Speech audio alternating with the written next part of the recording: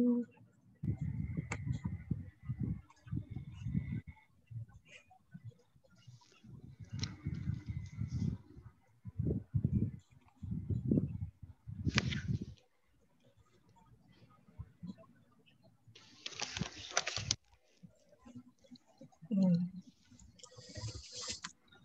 Bismillahirrahmanirrahim. Okay, my lecture input for today is on developing design concept or ideas. So this is just like a short, I try to keep it to half an hour, like that. A short lecture to explain to you on my take on what is concept, design concept and ideas, and how you can generate that design language for each of you.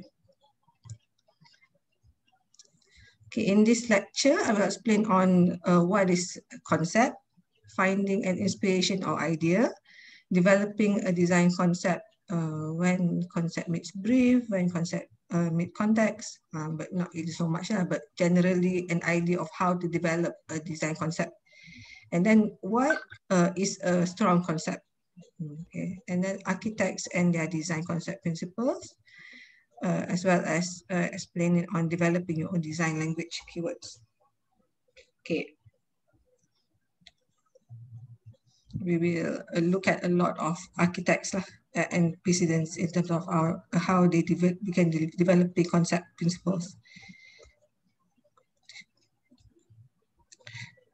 If ada kawan yang tengah tunggu kat waiting room ke, saya tak perasan, just inform me. Okay, madam. Okay. Okay, so what is a concept? So what is a design concept? I think by now in the third semester of design, doing design studio, inshallah you have start to gauge an idea, right? What is a concept? Okay, in simple words, a concept is an idea, an inspiration that comes to mind upon solving thoroughly of a problem that you need to be solved. A thought or a notion, a representation of your mind, a solution to an issue. Is the driving force of any project and identity of the work. An artistic inspiration brought to sight by the designer. It was not there in the beginning. Okay, so an artistic inspiration brought to sight by the designer. It was not there in the beginning. So I think that is an important thing to remember, because that is the role of the architect. That is the role of the designer. When you have a site, people will come to the architect to get an artistic inspiration. For example, you have a concept, you have a site lah, an empty site, near, for example, near the river, in a campus kan, for this semester, right? So you have a site. So you have this long list of brief. You have your program, or ada macam-macam isu, or the issue of pedestrian, what was the program previously, macam mana nak handle sustainability, but those are not artistic inspiration, those are brief. Artistic inspiration ni, for example, you are interested in the idea of the folding paper. That is something that the designer bringing to sight.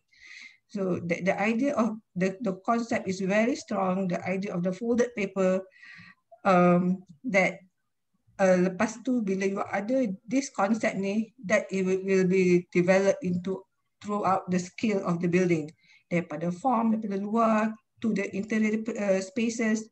So that artistic inspiration tu is what is being contributed by the architect lah, by the designer.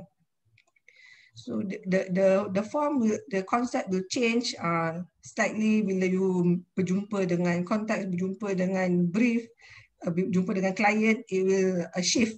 Dia akan morphology lah, dia akan change. Tapi the idea tu is at the back of it tu is still the same. It is still, for the contohnya, the example that I'm giving here is a folded paper tu kan. So you can still see it there. So that is the role of the architect, the concept lah. So what is the form of the concept? Here you can see the idea in the form of theory, the notion and opinion, abstraction, the philosophy of the design, the belief, inspiration, and intention. intention of what you want to do in plan, impression, and image of view or hypothesis. Okay. An example, Frank Gehry, the conceptual sketch for Center for Visual Arts, Toledo, Ohio. So, example of some of sketches by Kenya. Mesin niaga, bangunan mesin niaga. Okay, and then in diagram form, the concept by another project by Kenya. Concept diagram to show the continuous green screen and atrium. So how he come upon. So you see some use, it starts with sketches and then move on to more complex drawing type diagram. Okay, finding an inspiration or idea. How do you develop your concept? So where do concept come from? Some sources that you can use to gain some design concepts. Quran, very important source of direction for a Muslim architect. And then personal architectural preferences to experience kan. Ni pun sama juga, background, childhood memory of a place, program, functional requirements, and then place, culture, society, technology, something, a type of tech that you are interested in, you want to explore, and materials, methods, movements of the site, for the people, movement in general lah. So let's say the dynamic, right? The movements, people's usage of space, emotions, precedence research. So all those sources, very good resources of where you can develop your concept. You can find your concept.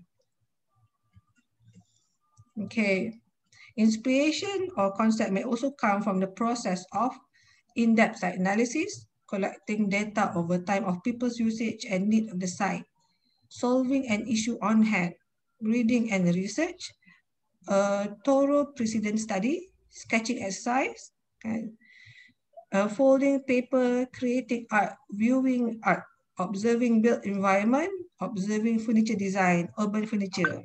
So and how people interact with this urban furniture lah. Okay.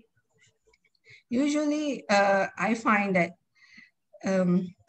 students tend to leave it to the last minute. Kan?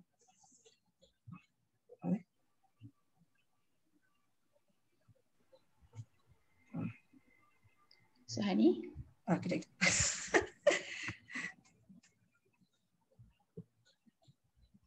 Okay, students tend to leave things to the last minute. Yes, it's about maybe night before you need to show your concept to, you just find something on the top of your head, which is not what meant to, the process is not meant to be like that lah. Sebab what I find that it is a rigorous process. It is a process. It's an action. Trying to finding concept too is an action. It's like reading all the verbs kan, reading, sketching, analyzing. So you need to do things by hand. So it usually take time. Take time nak sampai ke tahap yang you get a good concept tu. So that's why hard work is part of the key of being a good architect. Be rajin, be rigorous kan. It's part of your characteristic that you need to train into yourself. You are not scared of hard work.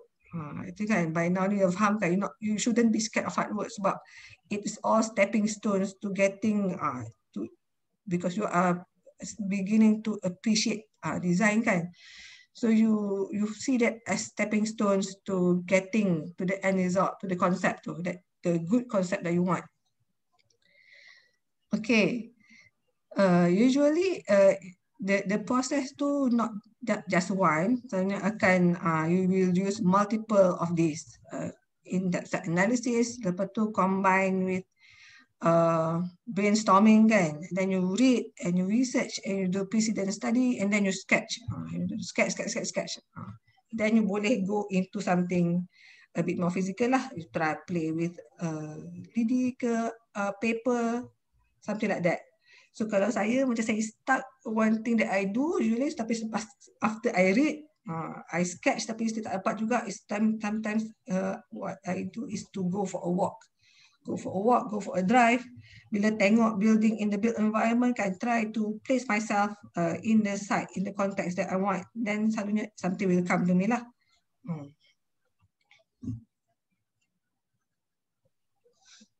Okay. So what is a strong design concept? Okay.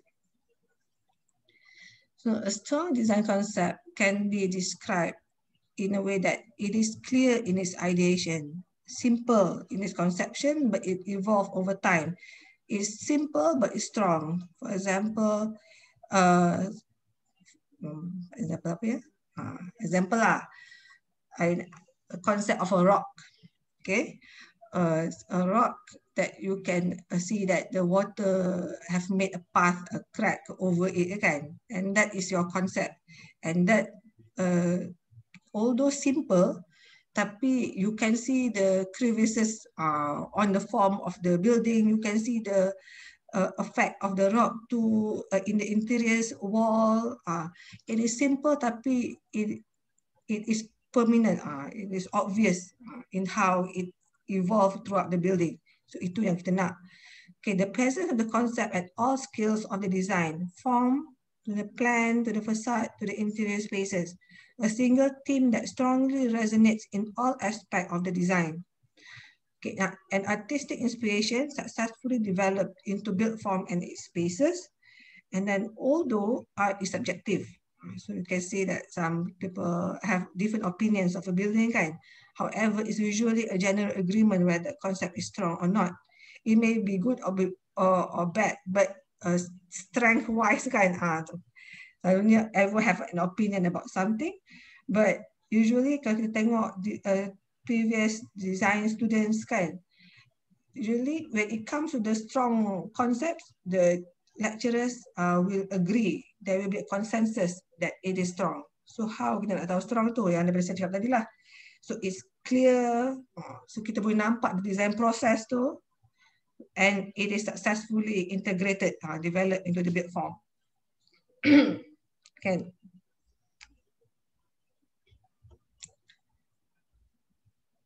Okay.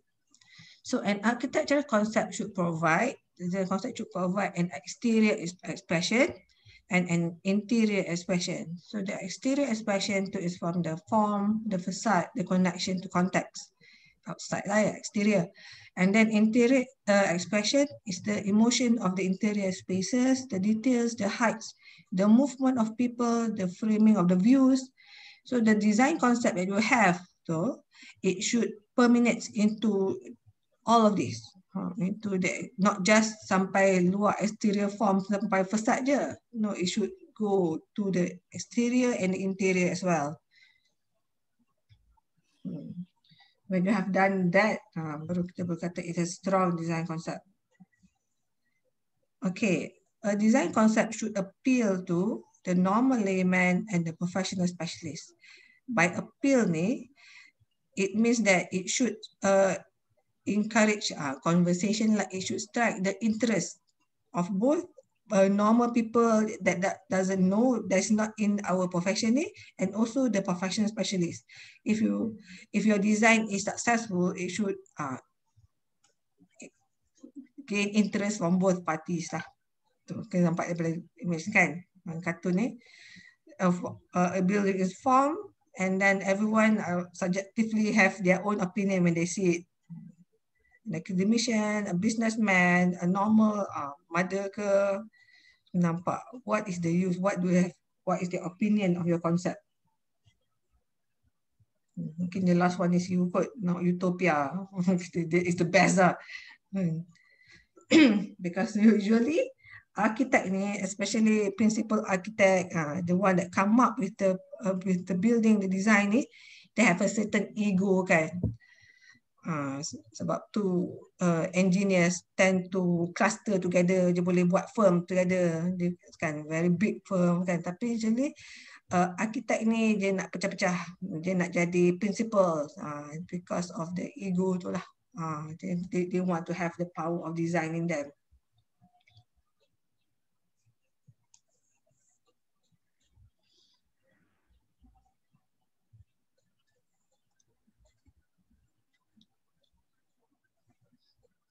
Okay, elements of concept generation and conception. So, what are the elements of the concept generation here? So, first of all is function. I think you always heard about this kind. Form of a function, function of a form. In Islam, the principles is to use to dulukan function lah, function of a form, practicality, and then materials, the structure, lighting, ventilation, meaning, philosophy. So these are the elements of concept generation.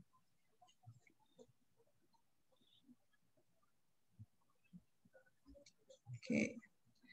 So you might be asking yourself, why do I need concept? People building without concept all the time. Kan? That's true, but you need a concept because it gives depth and meaning to your work. Especially as a young architecture student that is just learning the ropes, kan? So it is very important. It is very important as not just to have to learn what is concept, but also what is the role of the concept to your work. So it gives depth and meaning to your work. It provides a core idea that you carry from the facade to the interior spaces, even to the smallest detail of the building. So it's a unifying principle that carry the building. Okay. So having concept open doors for more related ideas. It makes you think and research. It gives you link that ties you to other architects and designers. So having choosing a concept ni, having finally chose one concept ni, it gives you a keyword. Okay, it gives you the key.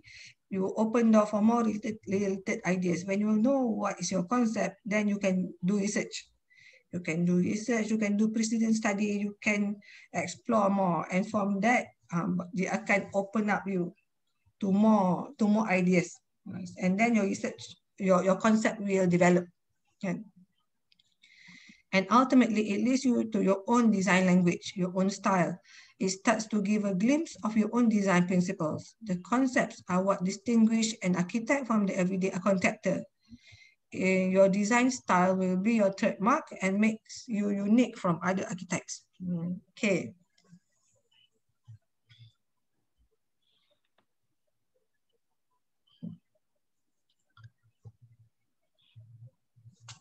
Yeah.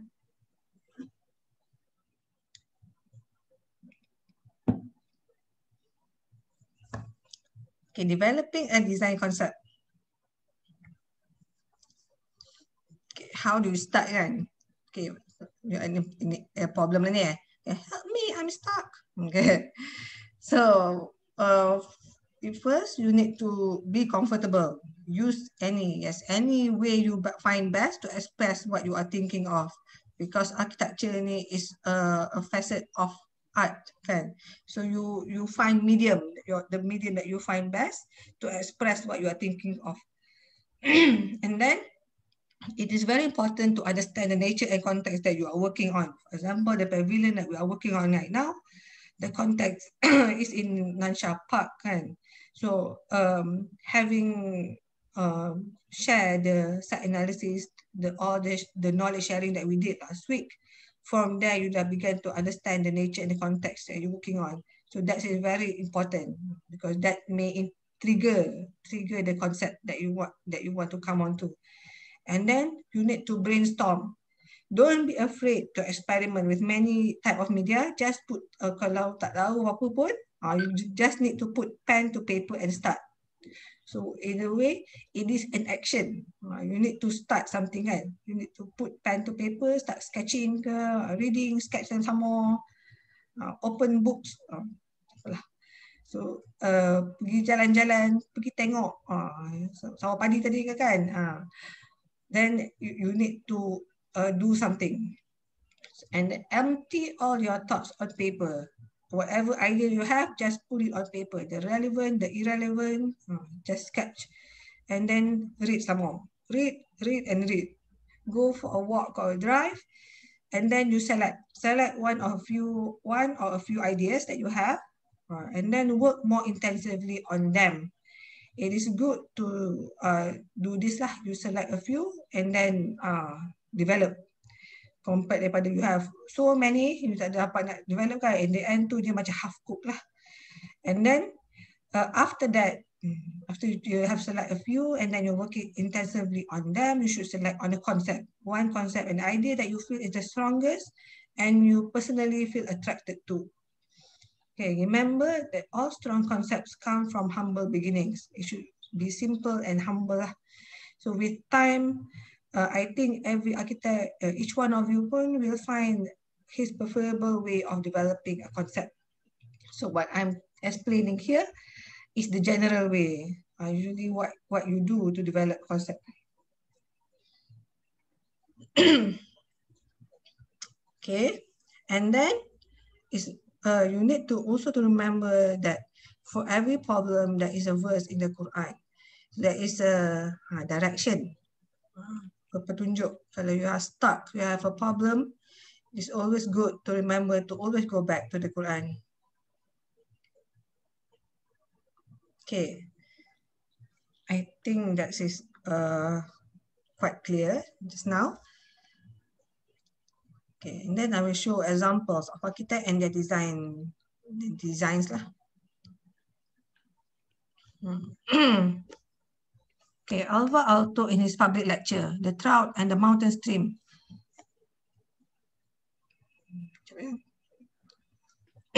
Explains about the way he works. Okay, saya baca sikit ya. So when I personally have to solve an architectural problem, I am confronted always with an obstacle that is difficult to surmount. The cause, I believe, is the complicated and intense pressure of the fact that architectural design operates with innumerable elements that internally stand in opposition to each other. Okay, so even for Alva Aalto, in order to start to his struggles lah. So in such cases, I work sometimes totally on instinct in the following manner. For a moment, I forget all the maze of problems. After I have developed a feel for the program and its innumerable demands that have been engraved in my subconscious, I begin to draw in a manner rather like of abstract art. Led only by my instincts, I draw, not architectural synthesis, but sometimes even childish compositions. And via this route, I eventually arrive at an abstract basis to the main concept, a kind of universal substance with whose help the numerous quarreling subproblems can be brought into harmony. So you can see, even an experienced architect like Alva Aalto struggles to start. So because he himself feels as an architect, there are so many elements that contrast to each other. You need to be an artist, but you need to think like an engineer. You are given a brief by the client that makes you think about cost. And so all those things are in opposition to each other. Then sometimes you need to go through the brief, go through the context, have this analysis, and then put it aside. You can forget all the problem too, and go by feeling lah, instinct kan. Go for the program tu and start to draw. Your subconscious tu dah start to fikir all the issue, dah baca kan. And then you draw in a manner that is rather like abstract art. Saya rasa saya pun macam ni juga. Draw lah lepas tu kan. And then sometimes we draw tu, we will come to a concept that is personal to you, that is close to your heart. And then a few tu yang saya akan develop. Okay, and then via this route, eventually arrive at an abstract basis, a beginning lah, an idea to the main concept, a kind of universal substance with whose help the numerous quarreling sub-problems can be brought into harmony. So your concept will bring all those elements that is in opposition to each other it will bring it together.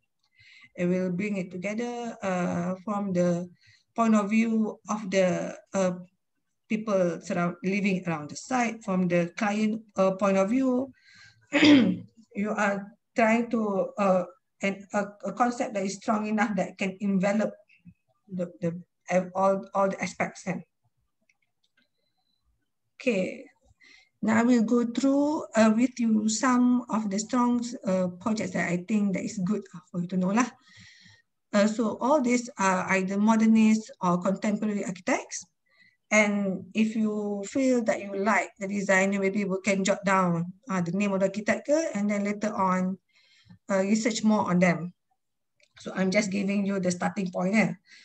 So first of all is Alvar Aalto tadi. Alvar Aalto, Finlandia Hall. Very interesting building lah that is built into site. Music hall. Glenn Murcutt. Australian architect. This is his sketch of the Australian Islamic Centre by Glenn Murcutt and 11 plus architects. Very interesting building. Okay, one of the strong features there of the Australian Islamic Centre of the proposal is the 96 gold painted lanterns which funnel coloured light into the space below. Very interesting project. Community Therapy Center in Bangladesh by Anna Heringer, German architect that is buat humanitarian projects. Guna bamboo, one of the main element is bamboo. Recently completed. So 2020 ni already being put up for many international award dah lah. This building ni.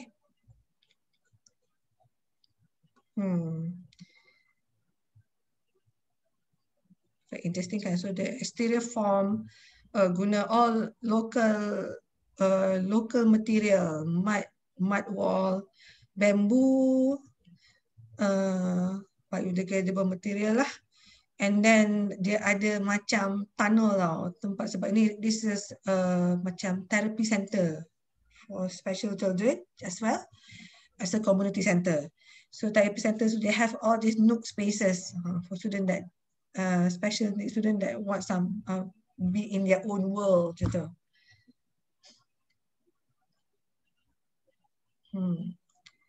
Okay, Courtyard Kindergarten by Matt Architects. Stop.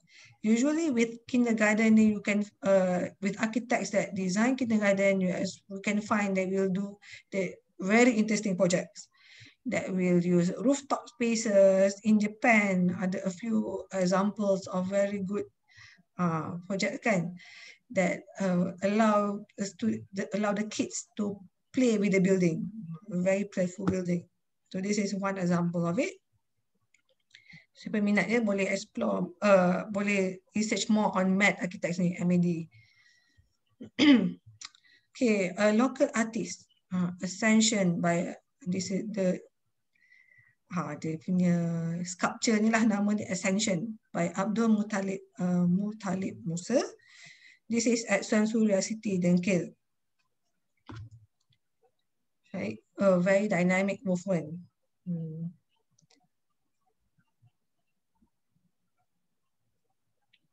60 tons, also by Abdul Muttalib Musa.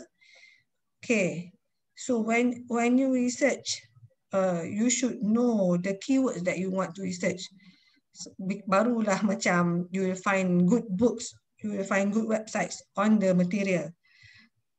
Macam pavilion ni kan, for example, you don't really research pavilion, kan? But sometimes to get the interesting idea like this, you need to go into landscape sculpture, landscape art, artworks by artists, and then bila dah tahu nama tu, and then you explore deeper, kan? You need to know the keywords lah.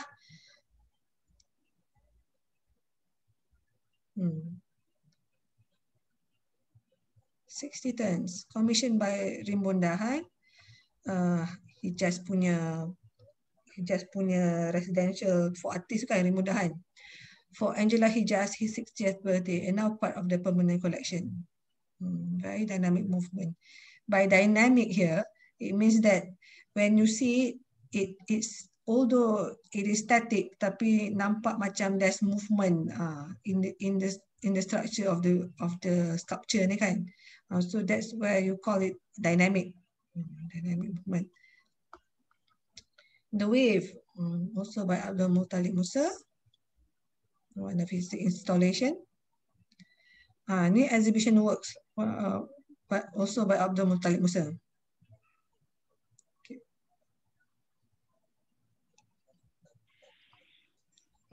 This is an artwork. Namanya Dark Side of Typography by 100 Km Studio. Just want to share with you lah some artworks. Ni another artwork. Nama tak tahu, tapi the name of the artist is Luli Sanchez. And artwork by T.C. Chang. Okay, this is Swarm Chandelier by Zaha Hadid. Thousands of black Swarovski crystal hang ni. This is at the entrance hall of the V&A Museum, London.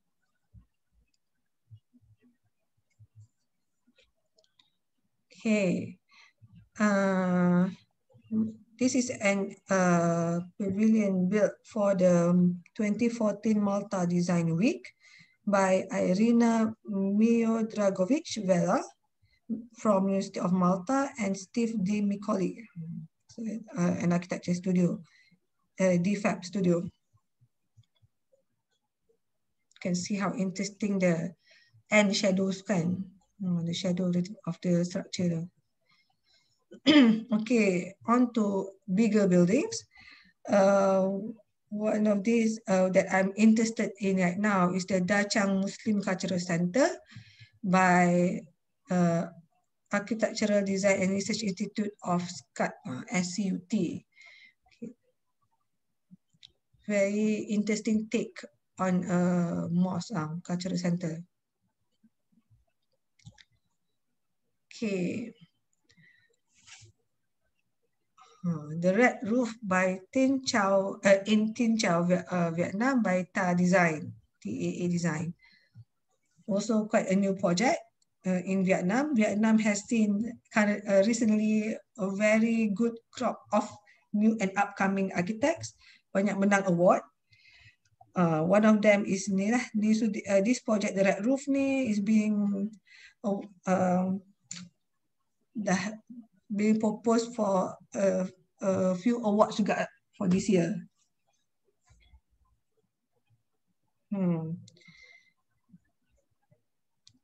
The using of the roof ya. Macam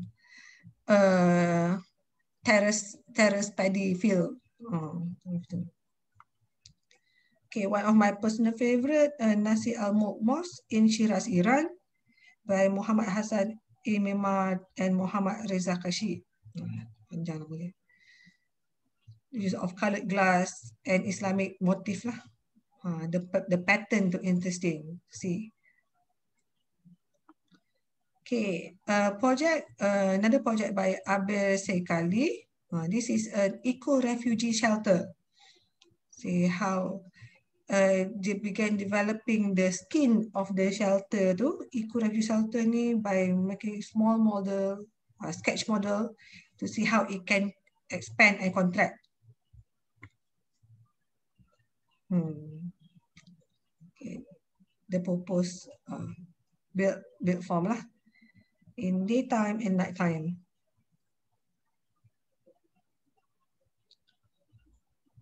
Okay, good contemporary architect, William Alsop. The project shown here is the Sharp Center for Design, Ontario College of Art in Toronto, Canada, 2004. Okay. It began to see how we can integrate the old and the new. Walaupun dia punya new tu is very strong and juxtaposed kan. Dia ada contrast with the contest was very strong, but at the same time, it still very much respect the old, the old building, the old grain too. It still maintains it, maintains that, and still on top of it, proposing his more modern concept.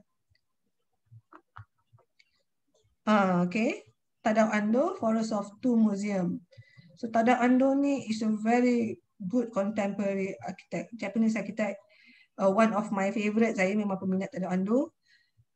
From his smallest project and to his larger one, macam ni, dia banyak buat museum. So even when he designed a house, a small structure, laneway house dekat Japan punya laneways tu, usually walaupun dia buat macam pavilion ke structure ke apa, he's still able to create interior spaces that is very poetic. Water and vegetation and the lighting, dia akan selalunya bukan, because he says that he grows up in a very modest house. Dia punya upbringingnya susah juga. So rumahnya tu dapat lightingnya sikit-sikit je dalam ni kan, dapur lighting when he grows up. So dia kata dia appreciate how kalau kita buat slit in the openings ni, he likes to study how it comes through as Dept lighting. Dia suka study the shadow tu. So very interesting architect. Green Ladder. This is an installation by Vo Trong Gia of Vietnam. So architect ni Vo Trong Gia ni very good architect juga. Saya suka tengok, kalau nak tengok precedent projects, very good project. Housing dia interesting, and dia dah banyak develop installation macam ni lah, join design week ni kan. So this is an installment in SCAF's 2016 Architectural Exhibition Series, SEAF, in 2016. Guna bambu juga. Lepas tu guna all this macam ladder lah. Perspex tu kan, layer of perspex tu. Tapi rupa macam floating because the transparency of the material. Shigaruban, outdoor installation, bamboo roof by Shigaruban. So you can research more on this if you are interested. Guna metal and bamboo strips. This is also installation outside a museum, commissioned by a museum to Shigaruban architect ni. So interesting shadowing, interesting movement of the installation though. Shigaruban ni, if you read more on him, buat refugee shelters, suka buat shelters, suka explore pavilions. Dia suka guna, there's a very good book on him called Paper Architects. But he developed a series of building guna cardboard tubes sebesar tu, and that becomes dia punya main structure lah, one of his main material. Okay, another good contemporary architect, Massimiliano Fuxas. So this example building that I want to show you is the Zenith Music Hall in France, completed in 2008. Almost see-through transparency at night. See kan, sangat different daytime and nighttime dia. Okay, this is more modernist kot, bukan contemporary sangat, modernist, one of the earlier one, but very good architect, Bernard Shumi. So one of his projects that I really like, Parc de la Ville, dia set out notes in the grid pattern, and then dia point out red notes ni, and then dia decide what each note to needs, apa space to needs, and how the pavilion will look like, how they will interact with each other. So this project ni called Parc de la Ville. They in fact ada buku on this project. Very interesting architect.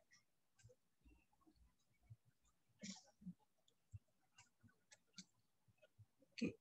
Zaha Hadid. So as an example of Zaha Hadid projek dia ni a type of what you call architect ni fluid form lah, very quite high tech, not really high tech in terms of rupa macam machine tu, tapi terus material guna ni, sometimes inspired by nature as well, but she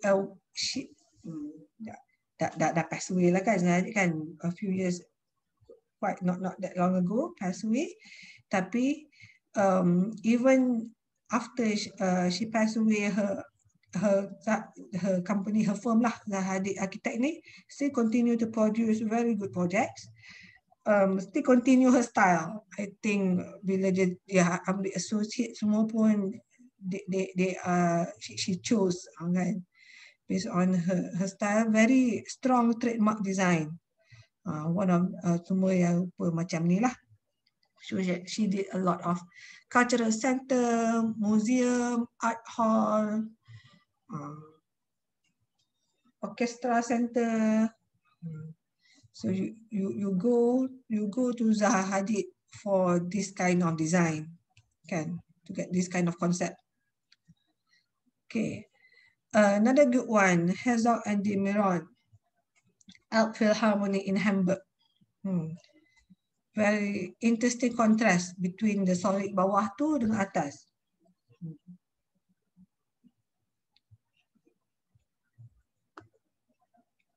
BIG, Jacques Ingel Group, one of their earlier works from Maritime Youth Center.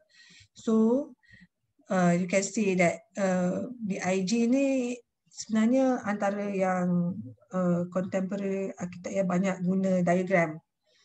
If you explore their website, you can see very interesting design development type of drawing lah.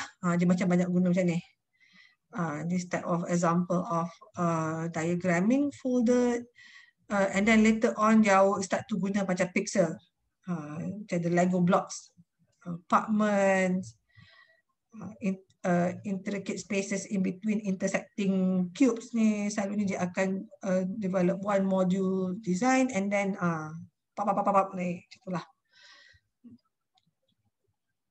That's BIG. Another name that you should know, Dominic Perrault. So this example is UHA Women University. Instead of going up, this building ni excavate down, go down. So jadi macam thoroughfare. So this is one of his key view lah dalam projek ni. Kalau fikir pasal universiti, selalu teringat projek ni, Dominic Perrault, UHA Women University.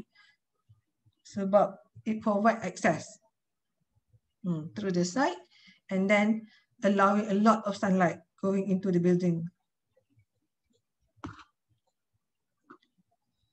Renzo Piano, one of piano ni pun they have already completed a lot of projects. Piano. One of it is this Center Cultural in Jibao, New Caledonia, 1998.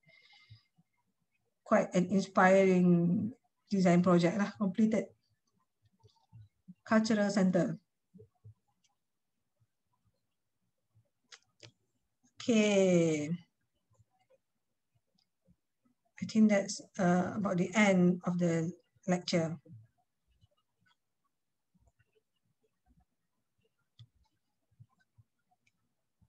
Okay. Mana ya?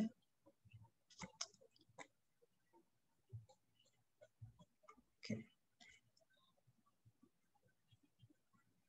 Okay, just not share. Just to share with you. Kadang you are wondering kan, sebab all these architects are have gotten there. Maksudnya awak sekarang ni dekat point A, they are already at point B sampai ke Z kan. They're very established lah, ada cara. And then maybe some of you might be thinking, okay, I'm only starting. Macam mana nak start kan?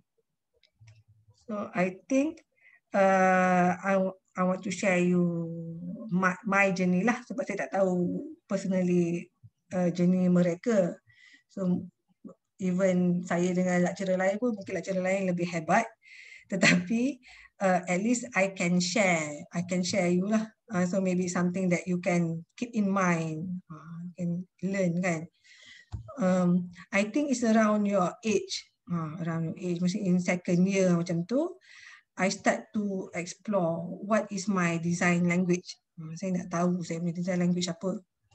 At that time in my university, kayaknya we are able to choose design studio. Kita boleh pilih lecturer. Kiranya lecturer design studio are not big macam you guys right now. Small, kecil-kecil je. Macam tutorial group je tu, 10 orang. So each lecturer ni come up with their own design studio. Selalunya akan mengena dengan what they like lah. So you choose tau. You choose. So around in my second year ni, macam mana cakap ya? The project is on urban. Urban just happen lah, tahu kenapa kan, tahu saya ni yang pilih sebab minat ke, tapi the project that I choose, ada opportunity nak buat project tu, banyak guna landway projects, very small projects, installation landway lah, very urban that explore the interstitial spaces, the in-between spaces dalam urban landscape ni. So I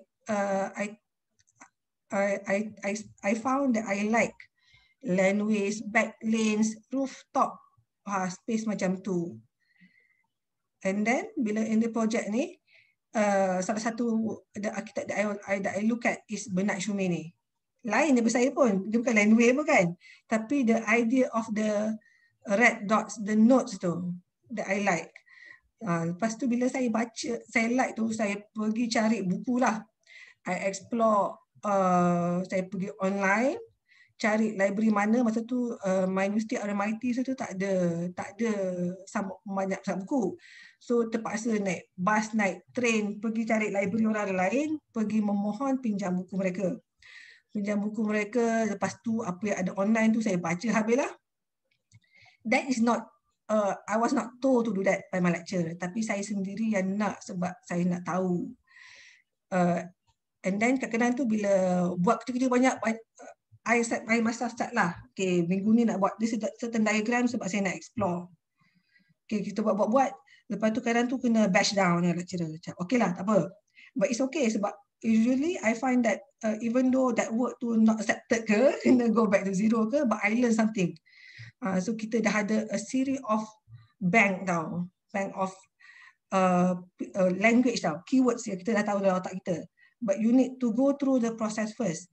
So I found that I like Bernard Shume ni. I try to integrate his principles. I see how he do these principles lah.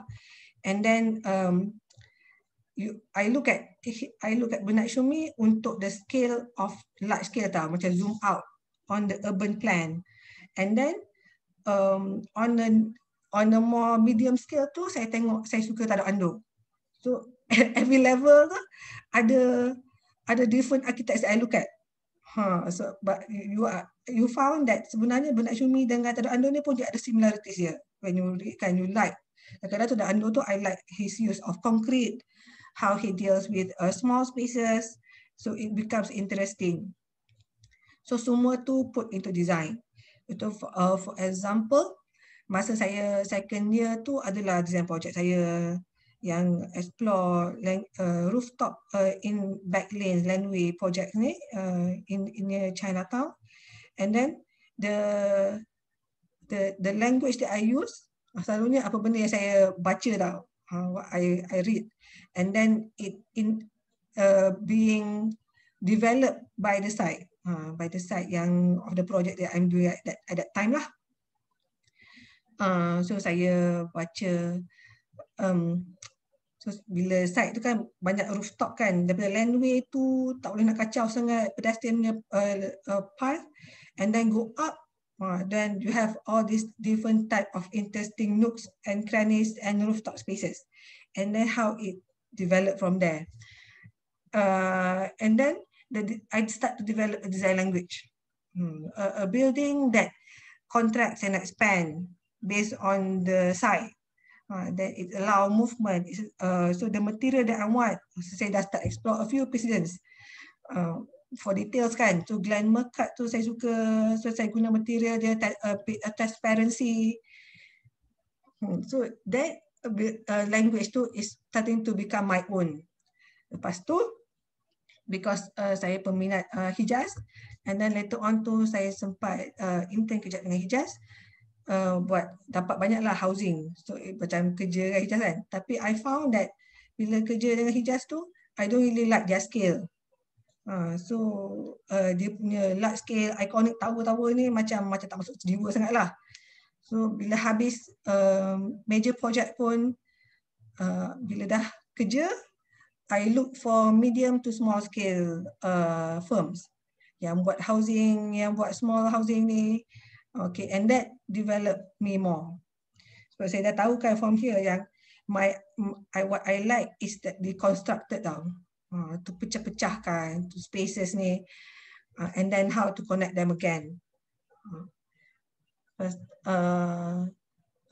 After that tu kerja dengan firm yang buat small housing ni, you are able to explore lah. So, saya kerja dengan GDP pula dah.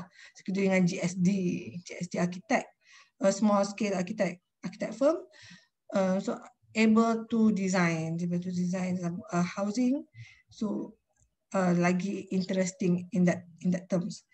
Lepas tu afterwards tu bila masuk into academic buat PhD pun, I found that I was able to use the same principles nak explore my thesis.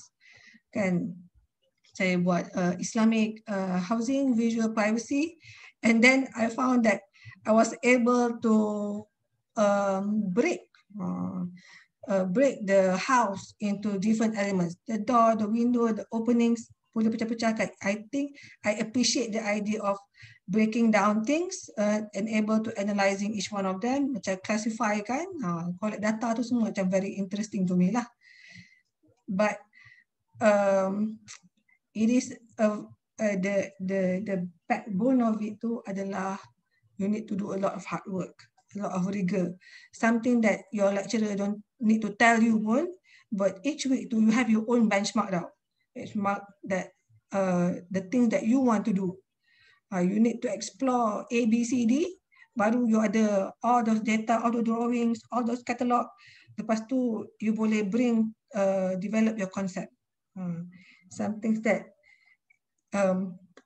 I hope each one of you start to have this high aspiration of where you want to be, because each one of you, I feel, have that potential of being better than I am, being better than all the lecturers dekat USIM sekarang ni.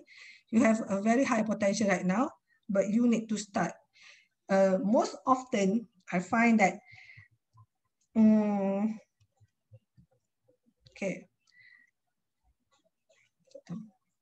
most often I find that not really the talented one yang akan survive. Selalunya it is the hardworking ones that will make it to the end. Okay, I think that's the end of my lecture. So, you have any question? Madam, nak tanya. Kan Madam cakap tadi macam Madam minat yang urban design kan? So kiranya nanti kalau kita dah kerja, memang kita akan kena pilih ke kita nak bahagian mana. Macam kalau kita ambil architecture pun, kita akan kena specify ke? Ambil urban ke, landscape ke, ID ke, macam mana? Not really usually. Tapi selalunya bila you work, you tengok portfolio the company tu. Portfolio company tu, they will have a certain design style. Sebab usually the head tu, the principal tu, his design style will carry through to the projects kan. So bila you apply for a firm, you work his projects, meaning that in a way awak dah choosing a path lah. If you choose a landscape design company, you will learn something else. Tapi kalau you macam Hijaz GDP yang big ones tu, you akan explore different something else. Tapi most selalunya dia akan ada range jugalah. Dia akan ada range different types of projects that you are able to explore. Cuma ada tendency, ada certain style you akan akan buat lebih lah. Kalau dekat Hijaz Kasturi yang Madam explore tu macam mana? Hijaz tu dia macam more on tower tau. Big buildings, skyscraper, landmark. Dia punya key terms tu adalah mercu tanda lah. Mereka membuat mercu tanda kan. So people go to them for those kind of buildings. Tapi the interesting part masa saya masuk tu, dia tengah buat submission untuk pembesaran Masjidil Haram. Masa tu saya was able to join that project. So that's interesting lah. Lepas tu dapat explore sustainability aspect. In a way adalah juga dia punya range, tapi dia punya skill tu is like that. Kan? Compared ke bila saya masuk GSD tu is very different. Very different. Macam they do housing on many scale of housing. So kita dah tahu, masuk tu saya dah tahulah what this type different macam dia the size of firm kan. Saya tak nak yang macam level macam Hijaz tu. Saya nak smaller so that I can able to do it. Lepas tu saya nak housing. So in a way saya sendiri dah memilih saya punya path lah. Kan?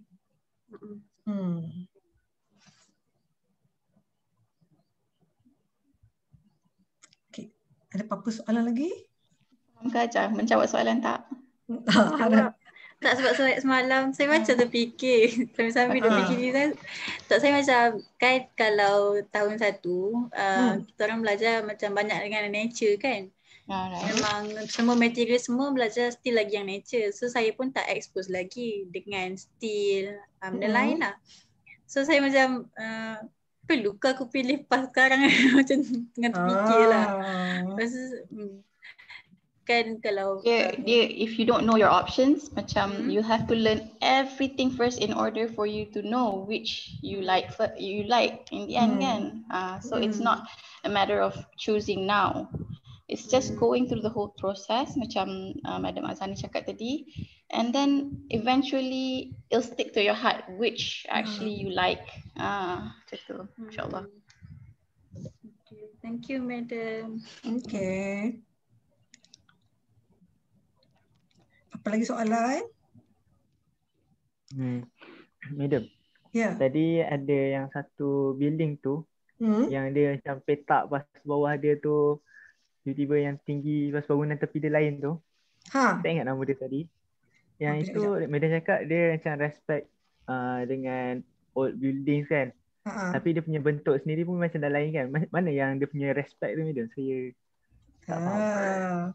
Respect itu in terms of dia maintain the urban grain, existing urban grain tu. Dia tak demolish. Dia tak demolish, but I think that the concept of the building tu is to show contrast between the old and the new. So, dia punya contrast tu in very striking difference lah. So there is a component of respect. Respect itu sebab dia because they can simply sebenarnya demolish just demolish the old one and build kan on top of the site, empty site. But they decide not to do that. So the decision tu is very strong lah. So kita boleh nampak there is a level of respect there.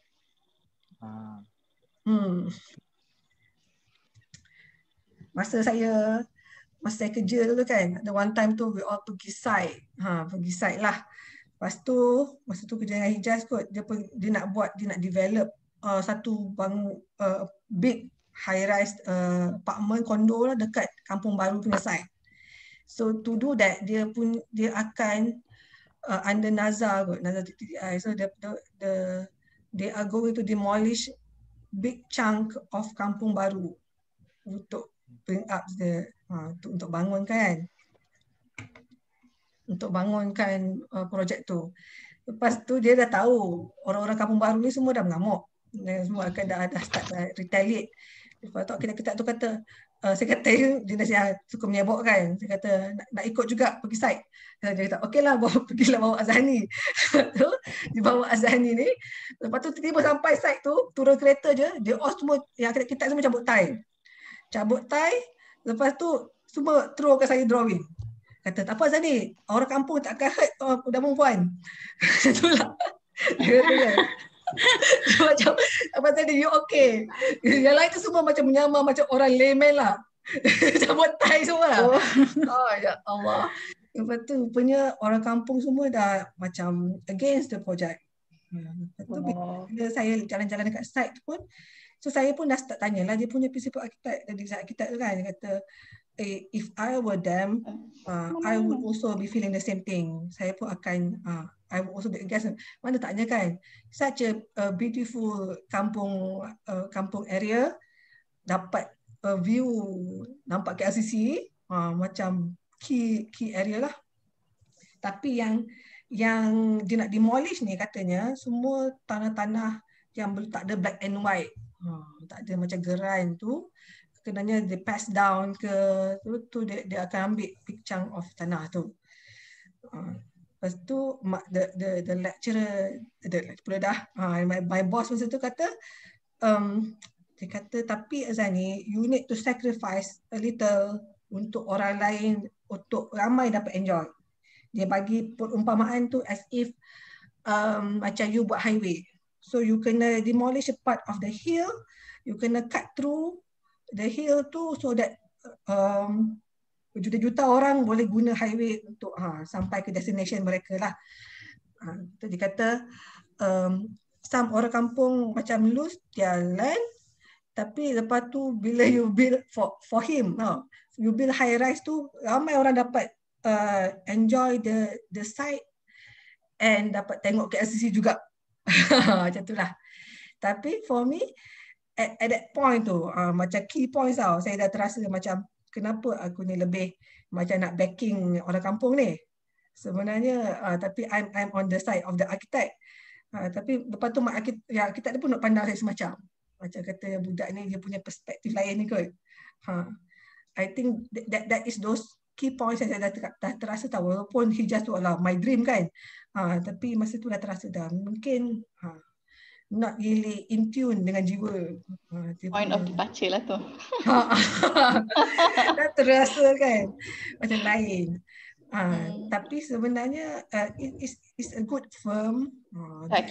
Dia apa-apa kita buat lah, kita ambil yang baik, dan yang kita rasa tak okey, kita put aside kan. Apa-apa kita buat, InsyaAllah. Okay. Ada any persoalan? Harap menjawab lah kan. Saya mengebel je lebih. Madam Rashid, Madam Sheila ada apa-apa nak share on concept? Developing concept. Just nak share yang not so much on concept, sebab I rasa you dah cover, Alhamdulillah, very good explanation on concept. Just on my part, I think for the competition hari tu kan, Kawa ada buat his review on the 3 projects kan, and just share to everybody. I'm not sure who joined. Ramai ke yang join hari tu? Join. Group 3 dengan 7 ada join. Yang lain saya tak sure. No. Right. Okay, tak apa. Just nak share apa yang ada hari tu. So Kawa cakap, I think the most important thing that maybe we have not looked at on what he explained the other day of how he came to what he proposed for the competitions. The 3 projects are actually competition entries, which some of them he won and some of them tak dapat honorary mentions lah. So and he was bidding with like the big boys in the industry. You had the Gamuda, the big construction companies lah. So it was a good experience according to him. And every time he did something, he always started with issue. So I think for you guys, maybe you can note this down. So example dia bagi tahu, like he started with pollution. Okay, so it's a global issue kan, pollution, global warming kan, and the use of excessive plastic usage. So they start macam tu. And then he showed images of like how it's in the water, how it's in our drink, how it's actually inside our body already. So, and then he came to the point where, okay, I'm going to use this plastic to become a material for my proposal, for my building. Okay.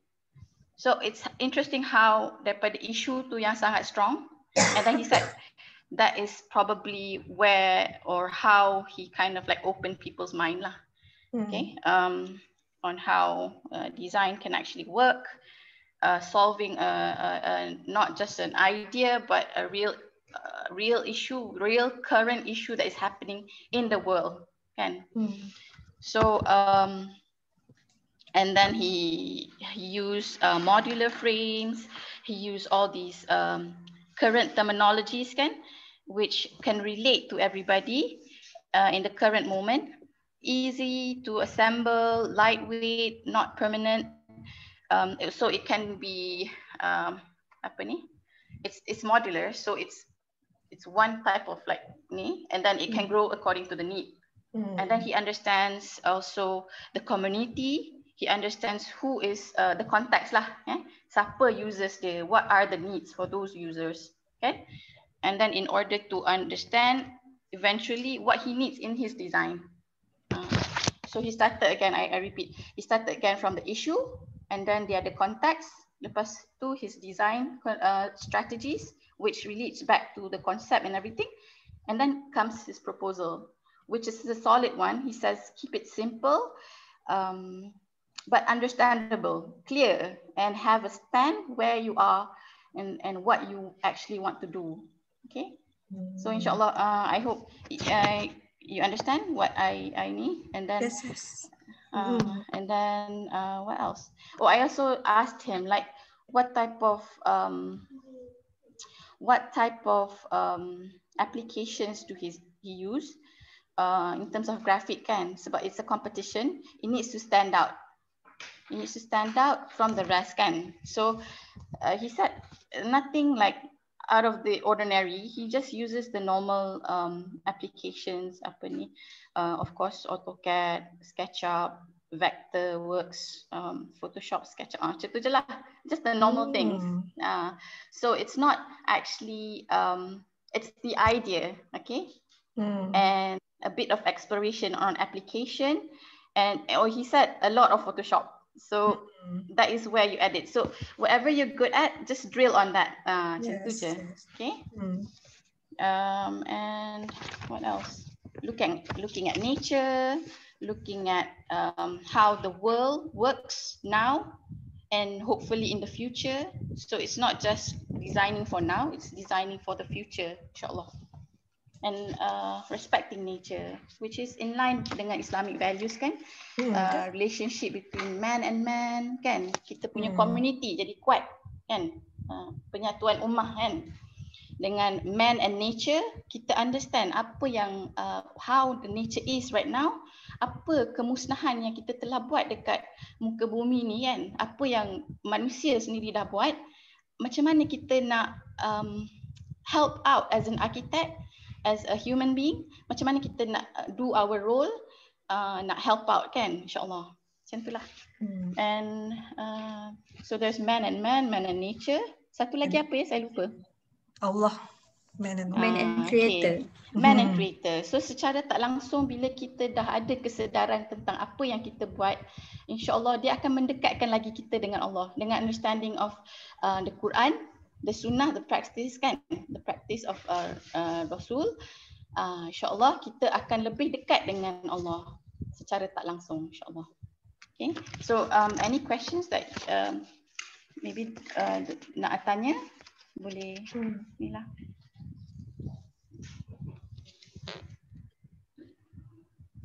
I think very good sharing by Madam Rahila, because sebenarnya to start with issue tu is a very good point, that you can use the pavilion to as a as a tool to convey a message. I noticed with architects ni, even in their smallest installation, in their structure tu, they are trying to convey a message, something that they have personally hold dear to their heart.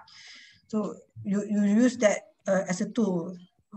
And also another good point by Madam Rashida is that to use the tools that you are most comfortable with.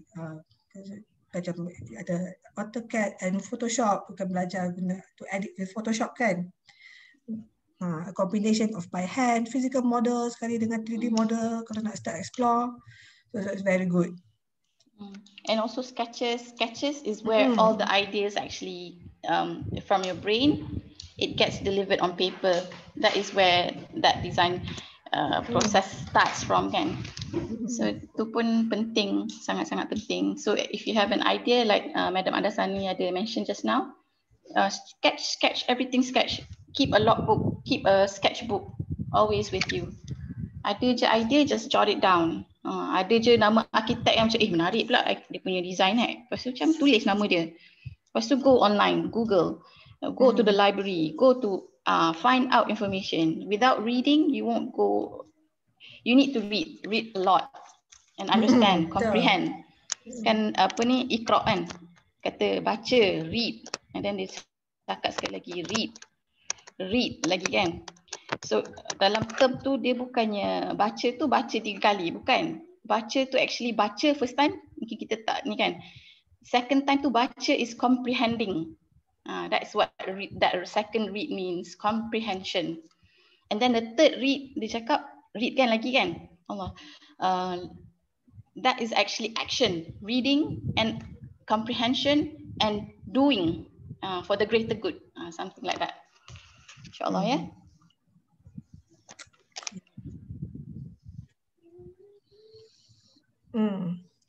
Okay, that's all from my lecture input. Saya stop the recording now lah. See, I know.